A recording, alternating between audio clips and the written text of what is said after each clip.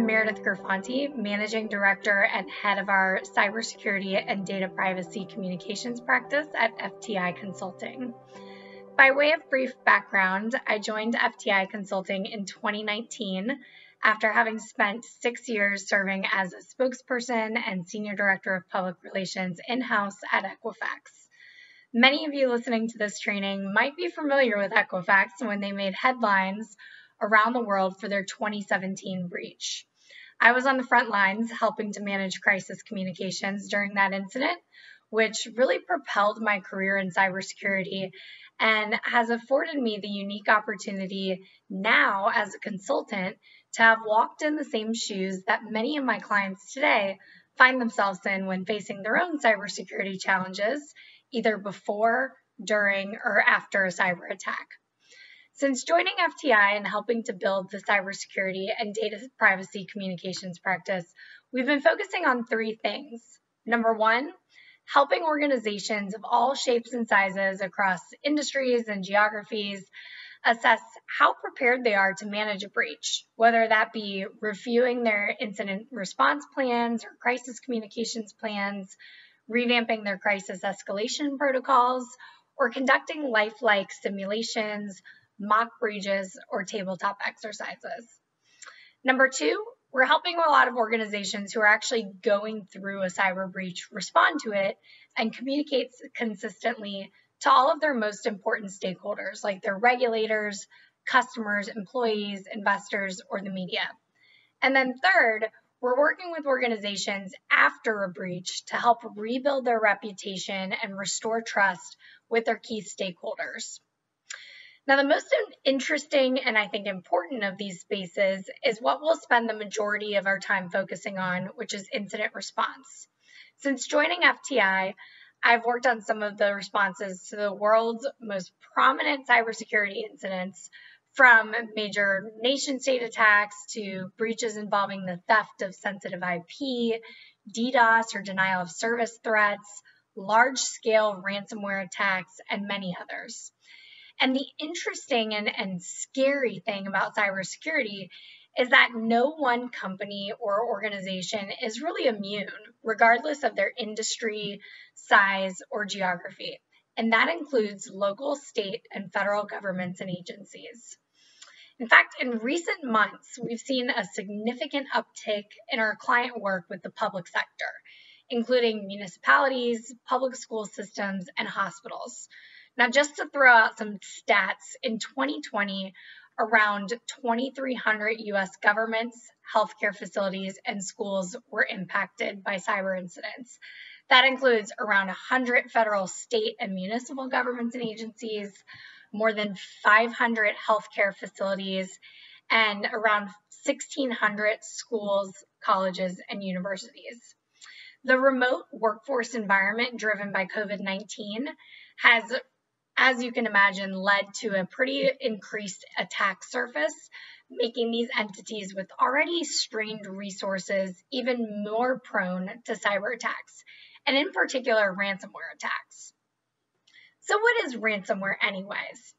Well, to put it simply, ransomware is a type of cyber attack that involves malware or malicious code that cyber criminals deploy in order to encrypt certain systems or components of its victim's network. It effectively locks users out of systems and makes them unable to access things like their email, sometimes billing or payroll systems, or other important things like file sharing applications. The criminals, or threat actors as we call them, then ask the victim to pay a ransom or monetary demand in order to get the key to decrypt or unlock the systems. Now, these days, there's an added component to ransomware attacks. In addition to encrypting systems, the threat actors have gotten pretty savvy when it comes to getting their money. So as an added layer of extortion, they sometimes also steal sensitive data. Think personal information or financial information, company intellectual property, and they hold that hostage as well until they get payment. And if they don't get payment, the criminals threaten to make this data public, or they try to sell it on the dark web. They've got some pretty nifty PR tactics up their sleeves, and they try to publicize their efforts by doing things like writing press releases, contacting the media, or even taking out Facebook ads about their successful attacks, as we've seen in some cases. This is all an effort to turn up the heat and get the victimized organizations to pay. And you may be thinking, wow, this sounds crazy, like something out of a movie. Does this really happen? And the answer is yes. And unfortunately, it happens all too often. As you can see on the slide, here's a few real life examples of how these things have played out. So here you'll see some headlines around schools that have had to go offline, take their virtual learning down while they're rebuilding their networks after suffering a cyber incident. There's one really famous case that you likely have read about where a hospital in Germany was hit by a ransomware attack, and they actually had to divert an ambulance to a hospital further away since their operations were disrupted. Their emergency room was offline, and a woman actually died as a result of that ransomware attack. So these things can be really serious. There's a ton of other examples about, entire cities that have had to shut down essential services like 911 and police departments being offline. So these are really serious threats. You may also be wondering, am I at risk? Is my organization at risk? And I don't say this to scare you, but the answer is yes. Everyone is at risk, and everyone should be prepared to counter this type of threat. In particular, organizations like local governments, schools, and hospitals that rely on connectivity and technology to serve their constituents, students, or patients are prime targets. Number one, because they need to get back up and running as soon as possible and can't deal with prolonged system outages or downtime. And number two, because oftentimes these organizations manage or store sensitive data like police records or academic records or medical records. So these are some of the most likely entities to pay a ransom in order to minimize operational disruption and prevent the leakage of any sensitive data that they may hold in their systems. And the threat actors know it. But don't fret. There are a number of things that you and your teams can be doing to effectively prepare yourselves so that you're in the best position possible to respond to one of these kind of situations. So what do you need to be doing? Number one, don't be patient zero.